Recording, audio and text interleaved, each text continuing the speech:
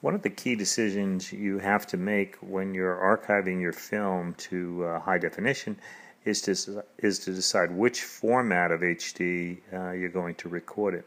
So you have a choice between 24p and 1080i, and there are distinct advantages and disadvantages. So let's go over these in order that you can make the best decision possible.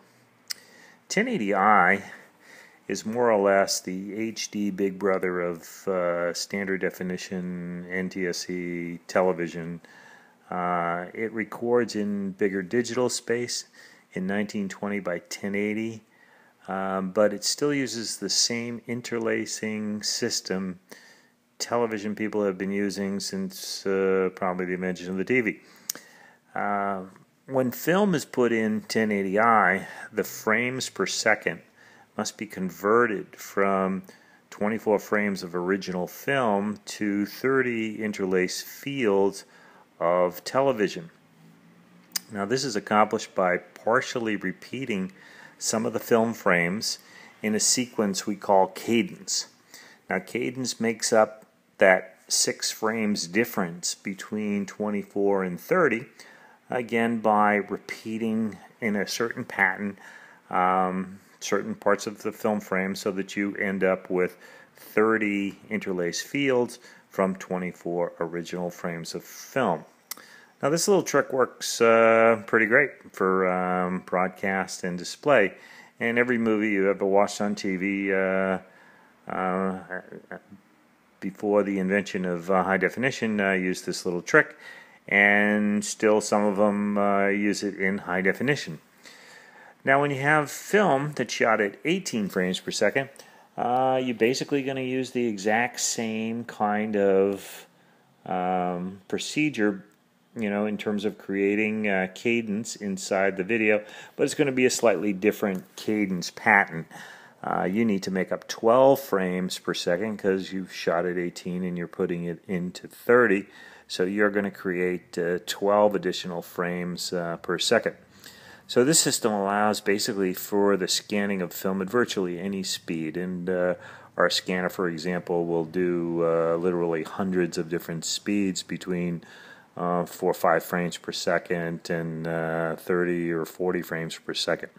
So there's really no limit because cadence can take care of any combination of speed differential between what you have and what you want. So it's a very flexible system and works quite well.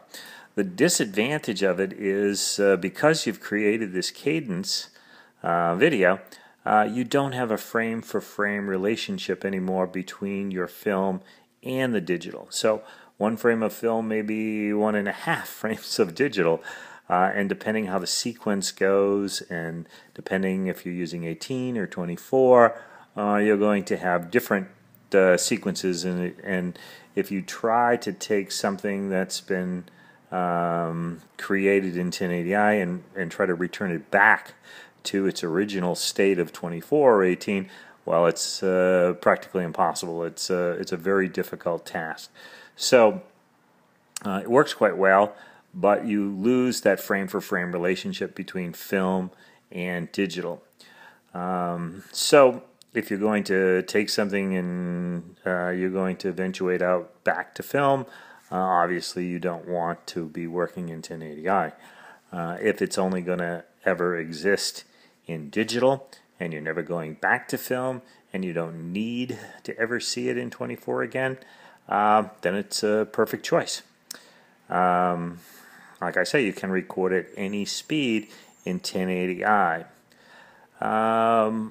An additional advantage I've found, 1080i seems to be a bit more compatible with some file formats. You'll see that in the professional world, of course, 24p is the accepted norm, but in the television world, 1080i is the accepted norm. So it's a hard call, but one that you're going to have to make when you're deciding how to put your home movies on digital.